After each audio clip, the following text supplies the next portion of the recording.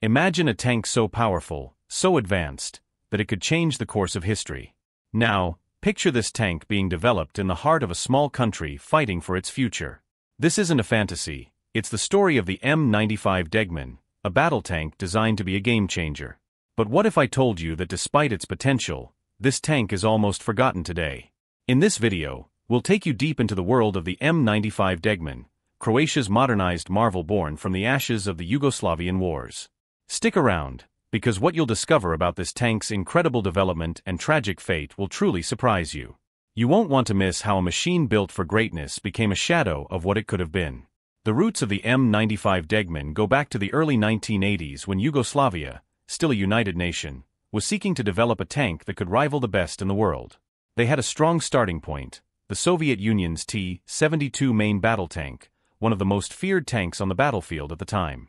The Yugoslavian military took this design and began working on an indigenous version, which would become the M-84. It wasn't just a clone of the T-72, but a significant improvement in many ways. By 1985, production of the M-84 had begun in earnest. The tank was reliable, powerful, and gave Yugoslavia a sense of pride.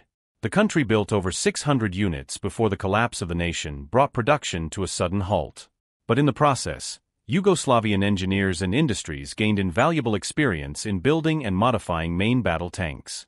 This experience would later become crucial for Croatia in developing the M-95 Degman. With the breakup of Yugoslavia in the 1990s, the former Yugoslav republics were left in chaos. Croatia, one of the newly independent nations, inherited the Duro Đaković production facility, which had played a key role in the M-84's development. Croatian engineers knew that if their nation was to protect itself in the turbulent Balkans, they needed a modern tank that could hold its own against any threat. This need led to the birth of the M-95 Degman. The idea was to take the M-84's proven platform and modernize it with the latest in tank technology. It was an ambitious project, and the result was a tank that was lighter, faster, and more deadly than its predecessor. The M-95 was fitted with composite and laminate armor, providing much better protection against modern anti-tank weapons. The tank also featured explosive reactive armor, ERA blocks, which exploded outward to neutralize incoming missiles or shells, protecting the crew inside. One of the most significant improvements made to the Degman was the separation of ammunition stores from the crew. This may sound like a minor change, but in the heat of battle, it can be the difference between life and death. If a tank is hit in a vulnerable spot, the stored ammunition could explode, taking the entire crew with it. By moving the ammo farther away from the crew, the M-95 gave its operators a much better chance of survival in combat. In terms of firepower, the Degman was equipped with a 125mm 2A46 M5 smoothbore gun, the same powerful cannon found on Russian tanks. But the Degman wasn't just a blunt instrument. It had an advanced fire control system, FCS, that allowed it to track and engage targets with pinpoint accuracy, even while moving. The thermal imaging system gave the tank exceptional night fighting capability, making it a formidable weapon in any scenario. The M-95 Degman also benefited from a more powerful 12-cylinder diesel engine, producing 1,200 horsepower. This gave it a significant boost in mobility, allowing it to reach speeds of up to 45 miles per hour on roads. The tank could travel an operational range of 430 miles before needing to refuel, making it one of the more mobile tanks of its time. For a country like Croatia, with rough and varied terrain, this mobility was crucial. Another standout feature was the addition of a remote weapons station, RWS, mounted on top of the turret. This allowed the tank to engage infantry and other lightly armored targets without risking exposure to the crew. The RWS could be operated from inside the tank, providing added safety for the crew during intense firefights. Despite its impressive capabilities, the M-95 Degman never saw large-scale production. Two prototypes were built, one for the Croatian army and another for potential export. There was serious interest from Kuwait, which already operated a fleet of M-84 tanks and wanted to modernize them to the new M-84D Degman standard. Unfortunately, just as the tank was beginning to gain traction, a combination of financial difficulties and the aftermath of the Yugoslav wars led to the program being shelved.